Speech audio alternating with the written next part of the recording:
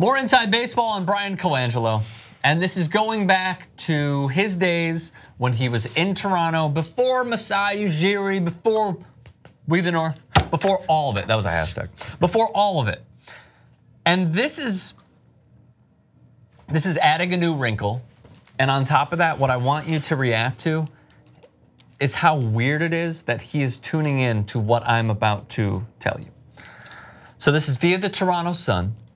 A number of years ago, one Raptors reporter, I was asked to do an online Q&A for one of our websites. I reluctantly agreed, knowing at the time we weren't gonna get a lot of clicks. I think by the time we got going, 50 or so people were online. I got asked a lot of questions about the Leafs. We were coming to the end of the chat, and a question came in about Bryan Colangelo. I answered it honestly and described one of the ways in which Colangelo communicated as bafflegab.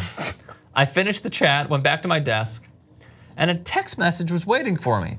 Actually 3, all from Colangelo, all taking offense to my use of the term bafflegab. And the messages pointing out all the great things he had done at the time with the Raptors. My message back to him, something along the lines of, why were you even tuning into a small chat of so little significance?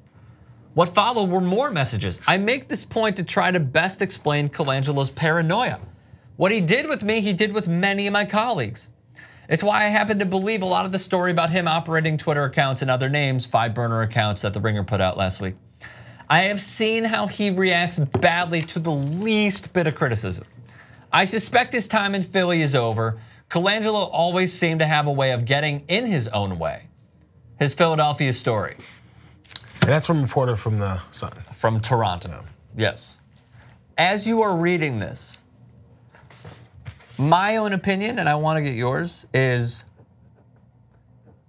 considering that this was a very small chat, some guys are driven by hearing the criticism, even in those small chats, to a large window like ESPN.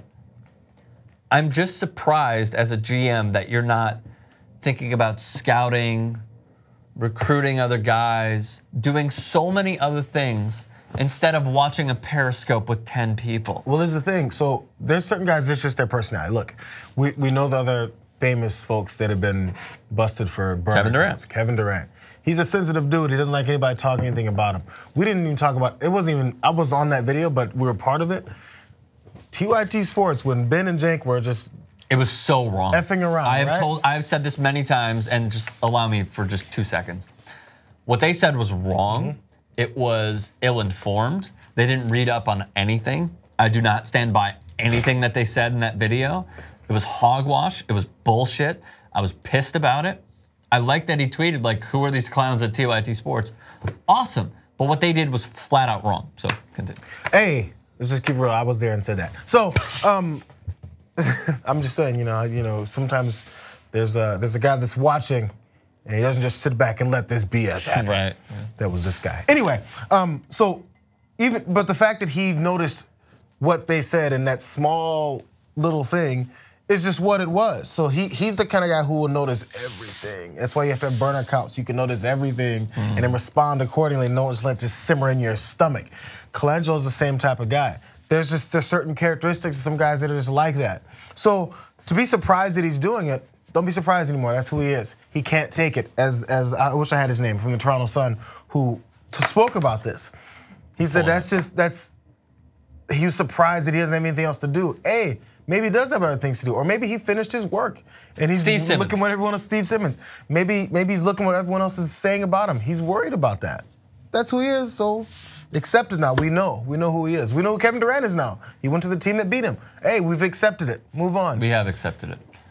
Know who you're dealing with and deal with them accordingly. I'm not saying accept it necessarily, but like now we know who he is. I guess my question is, if you are the GM of an NBA team and you are going after people like Steve Simmons or like any random people on Twitter that are tweeting about your team, where is the professionalism? Yeah.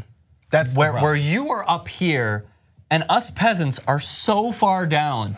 Like, first off, we live in a day and age where all you have to do to get famous is call out someone who is ridiculously famous and have them call you back out. That's what a lot of people want to do. That's it. What I don't understand is when you are at that level up here, why you resort to calling out the peasant who called you out. Like, that's what Colangelo is doing. That's the characteristic. Something happened. It's a character something is about flaw. Sure, yeah.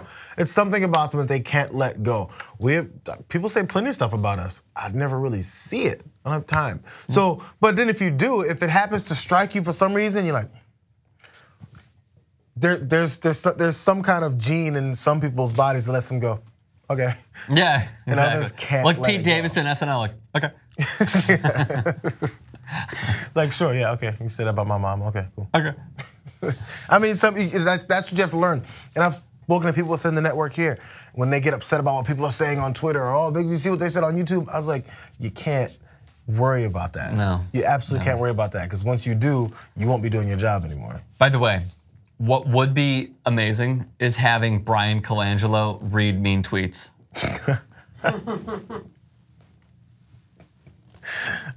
The main thing I got from this was baffle gab. I will use it. Oh yes. It's in the vocabulary now. Should be the name of a show. Got a name for that. You know who should make the first appearance? Bryan Colangelo. All right, comment section below, subscribe to 2 Sports.